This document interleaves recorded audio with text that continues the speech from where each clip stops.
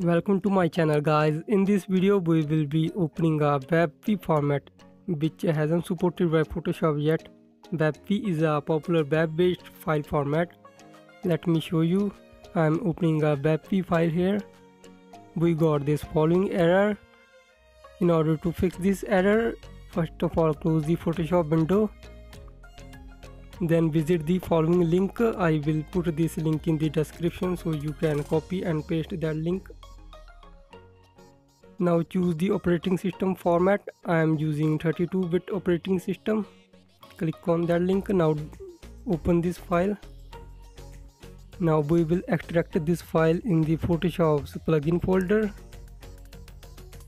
Open the folder where your Photoshop has been installed. Now open the plugin folder. I am simply dragging and dropping this file to the folder. Click on continue.